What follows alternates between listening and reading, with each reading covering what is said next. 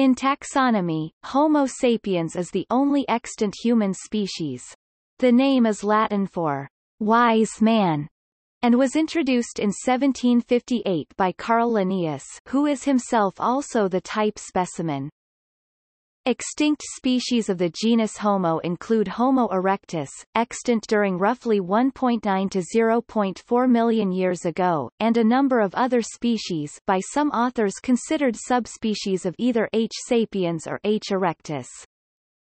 The age of speciation of H. sapiens out of ancestral H. erectus or an intermediate species such as Homo antecessor is estimated to have been roughly 350,000 years ago.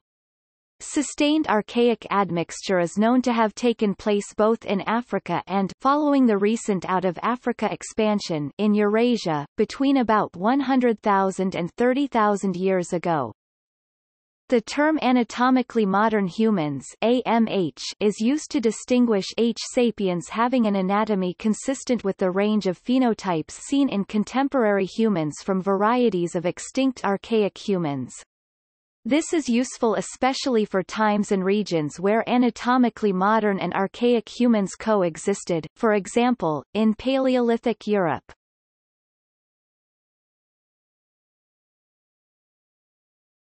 Topic: Name and taxonomy. The binomial name Homo sapiens was coined by Linnaeus, 1758. The Latin noun homo, genitive hominis, means human being, while the participle sapiens means discerning, wise, sensible.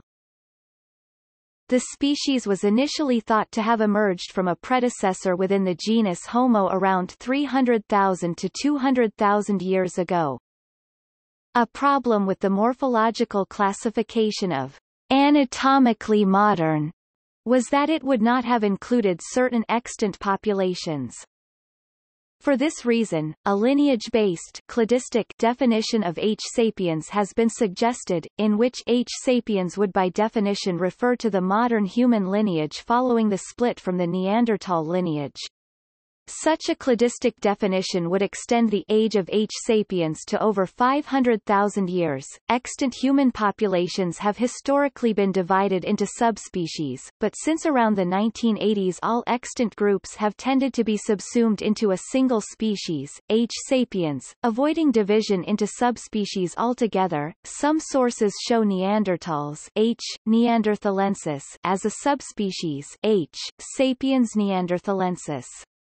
Similarly, the discovered specimens of the H. rhodesiensis species have been classified by some as a subspecies H. sapiens rhodesiensis, although it remains more common to treat these last two as separate species within the genus Homo rather than as subspecies within H. sapiens. The subspecies name H. sapiens sapiens is sometimes used informally instead of modern humans or anatomically modern humans.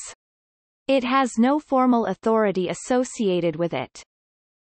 By the early 2000s, it had become common to use H's sapiens for the ancestral population of all contemporary humans, and as such it is equivalent to the binomial H. sapiens in the more restrictive sense, considering H. neanderthalensis a separate species.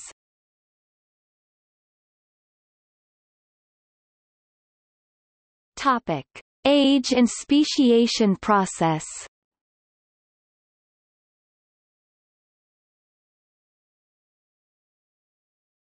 Topic: Derivation from H. erectus.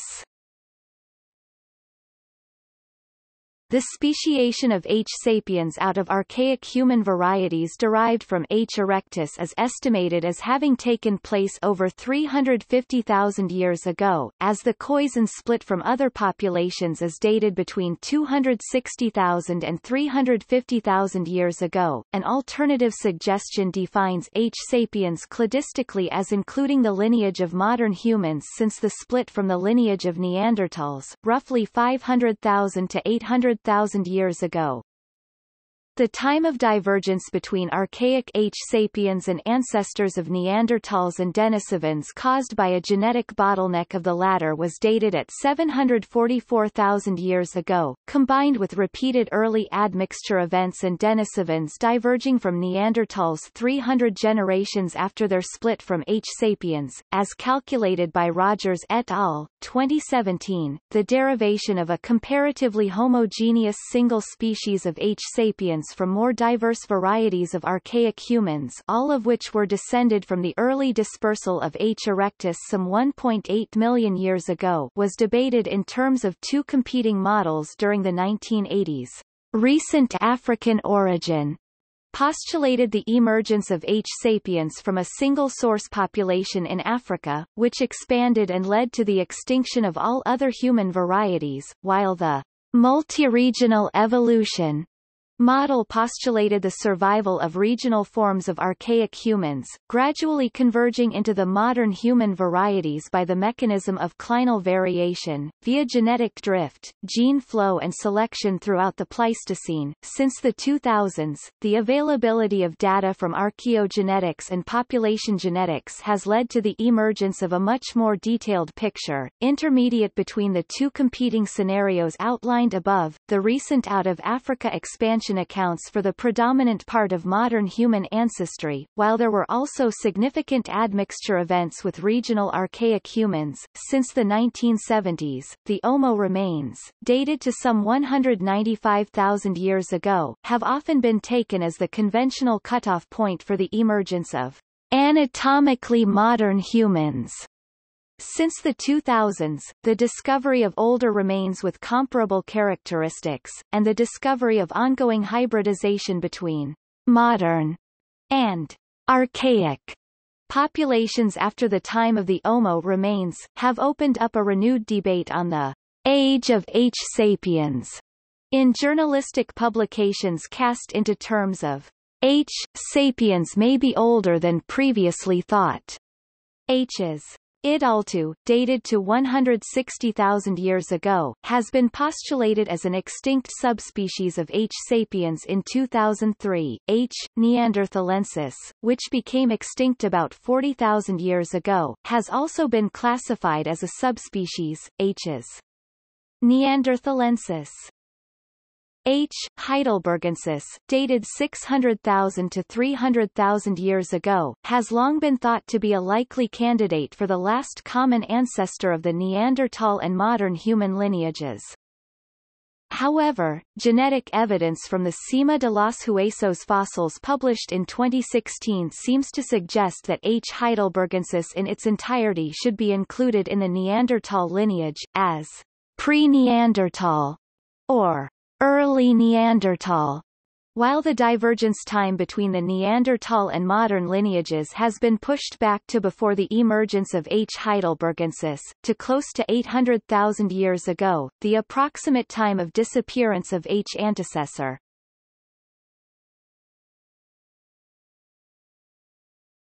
Topic: Early Homo sapiens. The term Middle Paleolithic is intended to cover the time between the first emergence of H. sapiens, roughly 300,000 years ago, and the emergence of full behavioral modernity, roughly 50,000 years ago. Many of the early modern human finds, like those of Homo, Herta, School, Jebel Irhoud and Pestera Cuoas, exhibit a mix of archaic and modern traits. School V, for example, has prominent brow ridges and a projecting face. However, the braincase is quite rounded and distinct from that of the Neanderthals and is similar to the braincase of modern humans. It is uncertain whether the robust traits of some of the early modern humans like School V reflects mixed ancestry or retention of older traits. The gracile or lightly built skeleton of anatomically modern humans has been connected to a change in behavior, including increased cooperation and resource transport. There is evidence that the characteristic human brain development, especially the prefrontal cortex, was due to an exceptional acceleration of metabolome evolution. paralleled by a drastic reduction in muscle strength. The observed rapid metabolic changes in brain and muscle, together with the unique human cognitive skills and low muscle performance, might reflect parallel mechanisms in human evolution. The Schoeningen spheres and their correlation of finds are evidence that complex technological skills already existed 300,000 years ago, and are the first obvious proof of an active big game hunt. Heidelbergensis already had intellectual and cognitive skills like anticipatory planning, thinking and acting that so far have only been attributed to modern man. The ongoing admixture events within anatomically modern human populations make it difficult to estimate the age of the matrilinear and patrilinear most recent common ancestors of modern populations, mitochondrial Eve and Y chromosomal Adam. Estimates of the age of Y chromosomal Adam have been pushed back significantly with the discovery of an ancient Y chromosomal lineage in 2013, to likely beyond 300,000 years ago. There have, however, been no reports of the survival of Y chromosomal or mitochondrial DNA clearly deriving from archaic humans, which would push back the age of the most recent patrilinear or matrilinear ancestor beyond 500,000 years. Fossil teeth found at Kesem Cave, Israel, and dated to between 400,000 and 200,000 years ago have been compared to the dental material from the younger, 120,000 to 80,000 years ago, School and Kofsa hominins.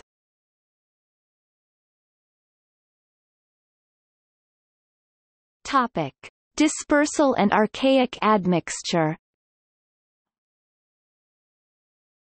Dispersal of early H. sapiens begins soon after its emergence, as evidenced by the North African Jebel Irhoud finds, dated to between 280,000 and 350,000 years ago. There is indirect evidence for modern human presence in West Asia around 270,000 years ago, and Dali man from China is dated at 260,000 years ago. Among extant populations, the Khoisan or Capoid hunters-gatherers of southern Africa may represent the human population with the earliest possible divergence within the group Homo sapiens sapiens. Their separation time has been estimated in a 2017 study to be as long as between 260,000 and 350,000 years ago, compatible with the estimated age of H. sapiens. H's Idaltu, found at site Middle Awash in Ethiopia, lived about 160,000 years ago, and H. sapiens lived at Omo Kibish in Ethiopia about 195,000 years ago. Fossil evidence for modern human presence in West Asia is ascertained for 177,000 years ago, and disputed fossil evidence suggests expansion as far as East Asia by 120,000 years ago. A significant dispersal event, within Africa and to West Asia, is associated with the African megadroughts during Ms. 5, beginning 130,000 years ago.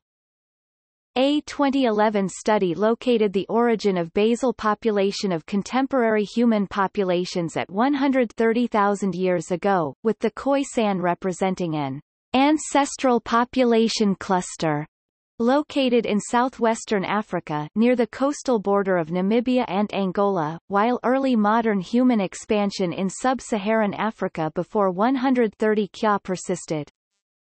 Early expansion to North Africa and Asia appears to have mostly disappeared by the end of MIS 5, 75,000 years ago, and is known only from fossil evidence and from archaic admixture.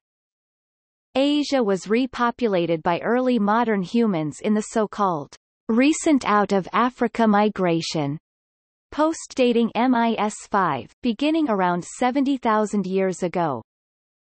In this expansion, bearers of Mount DNA haplogroup L3 left East Africa, likely reaching Arabia via the Bab el-Mandeb, and in the Great Coastal Migration, spread to South Asia, Maritime South Asia and Oceania by 65,000 years ago, while Europe, East and North Asia, and possibly the Americas, were reached by 50,000 years ago.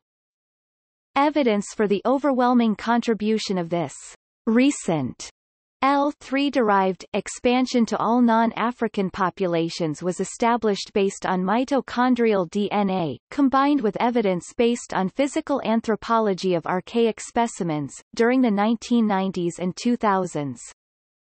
The assumption of complete replacement has been revised in the 2010s with the discovery of admixture events, introgression of populations of H. sapiens with populations of archaic humans over the period of between roughly 100,000 and 30,000 years ago, both in Eurasia and in sub-Saharan Africa.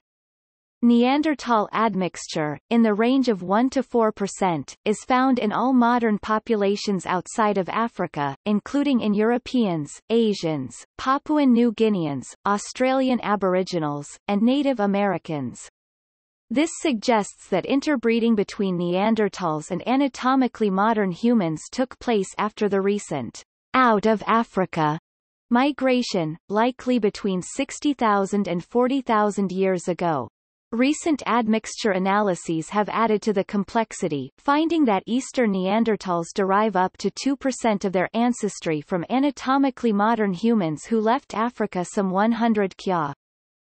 The extent of Neanderthal admixture, and introgression of genes acquired by admixture, varies significantly between contemporary racial groups, being absent in Africans, intermediate in Europeans and highest in East Asians.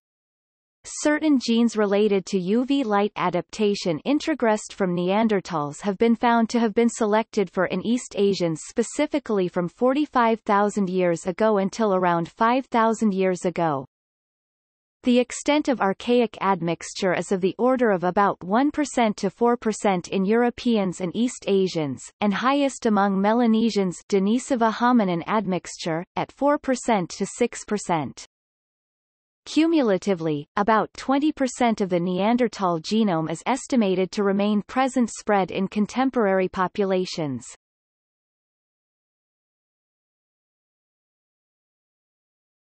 Topic: Anatomy. Generally, modern humans are more lightly built, or more gracile, than the more robust archaic humans.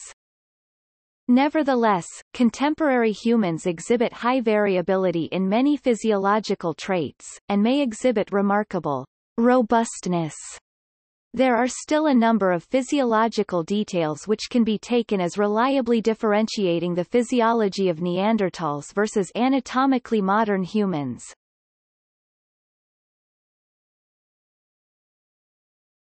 Topic: Anatomical modernity. The term, anatomically modern humans, AMH, is used with varying scope depending on context, to distinguish anatomically modern Homo sapiens from archaic humans such as Neanderthals and Middle and Lower Paleolithic hominins with transitional features intermediate between H. erectus, Neanderthals and early AMH called archaic Homo sapiens. In a convention popular in the 1990s, Neanderthals were classified as a subspecies of H. sapiens, as Hs. Neanderthalensis, while AMH or European Early Modern Humans EEMH was taken to refer to Cro-Magnon, or Hs. sapiens. Under this nomenclature, Neanderthals considered H. sapiens, the term anatomically modern Homo sapiens AMHS has also been used to refer to EEMH Cro-Magnons. It has since become more common to designate Neanderthals as a separate species, H. neanderthalensis, so that AMH in the European context refers to H. sapiens, but the question is by no means resolved. In this more narrow definition of H. sapiens, the subspecies Hs. Id altu, discovered in 2003, also falls under the umbrella of anatomically modern. The recognition of Hs. Id altu as a valid subspecies of the anatomically modern human lineage would justify the description of contemporary humans with the subspecies name Hs. sapiens. A further division of AMH into early or robust versus post-glacial or grassal subtypes has since been used for convenience. The emergence of grassal AMH is taken to reflect a process towards a smaller and more fine bone skeleton beginning around 50,000 to 30,000 years ago.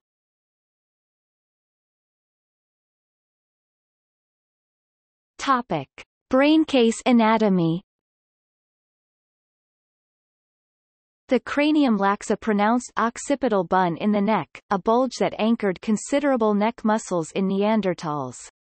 Modern humans, even the earlier ones, generally have a larger forebrain than the archaic people, so that the brain sits above rather than behind the eyes.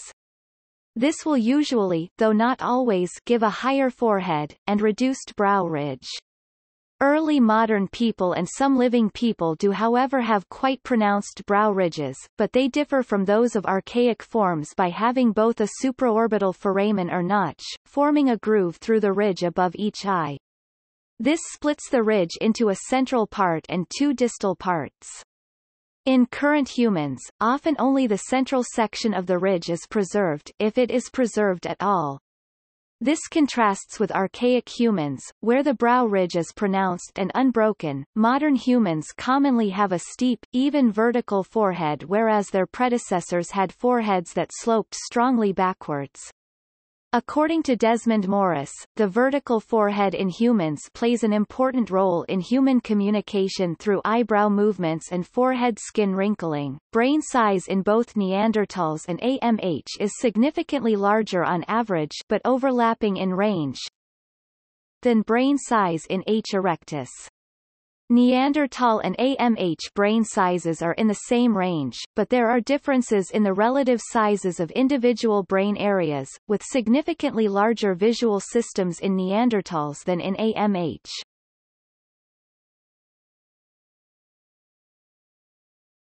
Topic: Jaw anatomy. Compared to archaic people, anatomically modern humans have smaller, differently shaped teeth. This results in a smaller, more receded dentary, making the rest of the jaw line stand out, giving an often quite prominent chin. The central part of the mandible forming the chin carries a triangularly shaped area forming the apex of the chin called the mental trigon, not found in archaic humans. Particularly in living populations, the use of fire and tools require fewer jaw muscles, giving slender, more gracile jaws. Compared to archaic people, modern humans have smaller, lower faces.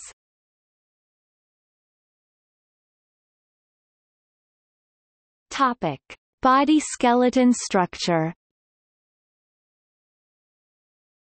The body skeletons of even the earliest and most robustly built modern humans were less robust than those of Neanderthals, and from what little we know from Denisovans, having essentially modern proportions.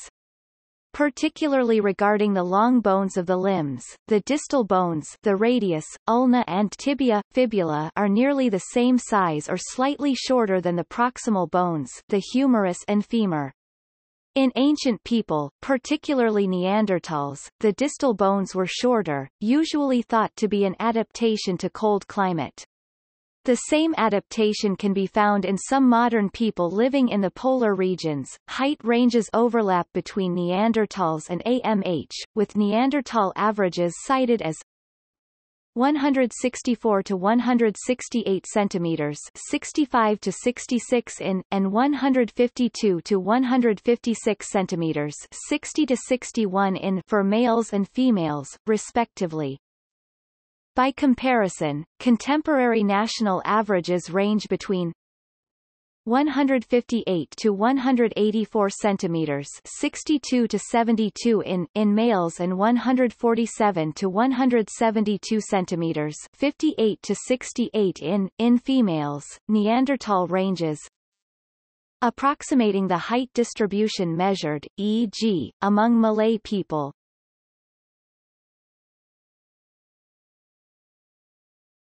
Topic: Recent evolution. Following the peopling of Africa some 130,000 years ago, and the recent out-of-Africa expansion some 70,000 to 50,000 years ago, some subpopulations of H. sapiens have been essentially isolated for tens of thousands of years prior to the early modern age of discovery. Combined with archaic admixture, this has resulted in significant genetic variation, which in some instances has been shown to be the result of directional selection taking place over the past 15,000 years, i.e. significantly later than possible archaic admixture events. Some climatic adaptations, such as high-altitude adaptation in humans, are thought to have been acquired by archaic admixture. Introgression of genetic variants acquired by Neanderthal admixture have different distributions in European and East Asians, reflecting differences in recent selective pressures. A 2014 study reported that Neanderthal-derived variants found in East Asian populations showed clustering in functional groups related to immune and hematopoietic pathways, while European populations showed clustering in functional groups related to the lipid catabolic process. A 2017 study found correlation of Neanderthal admixture in phenotypic traits in modern European populations. Physiological or phenotypical changes have been traced to Upper Paleolithic mutations, such as the East Asian variant of the EDAR gene, dated to c. 35,000 years ago. Recent divergence of Eurasian lineages was sped up significantly during the last glacial maximum, the Mesolithic and the Neolithic, due to increased selection pressures and due to founder effects associated with migration. Alleles predictive of light skin have been found in Neanderthals, but the alleles for light skin in Europeans and East Asians, associated with KITLG and ASIP, are, as of 2012, thought to have not been acquired by archaic admixture but recent mutations since the LGM. Phenotypes associated with the white or Caucasian populations of Western Eurasian stock emerged during the LGM, from about 19,000 years ago. Average cranial capacity in modern human populations varies in the range of 1,200 to 1,450 cc adult male averages. A larger cranial volume is associated with climatic region, the largest averages being found in populations of Siberia and the Arctic.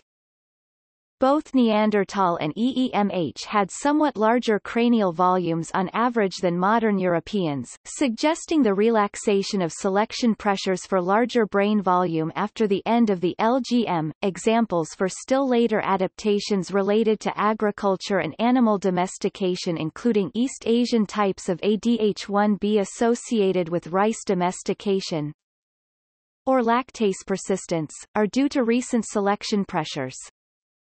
An even more recent adaptation has been proposed for the Austronesian Sama bajau, developed under selection pressures associated with subsisting on freediving over the past 1,000 years or so.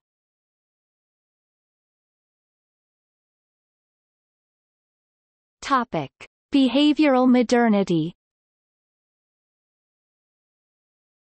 Behavioral modernity, involving the development of language, figurative art and early forms of religion, etc., is taken to have arisen before 40,000 years ago, marking the beginning of the Upper Paleolithic, in African contexts also known as the Later Stone Age. There is considerable debate regarding whether the earliest anatomically modern humans behaved similarly to recent or existing humans.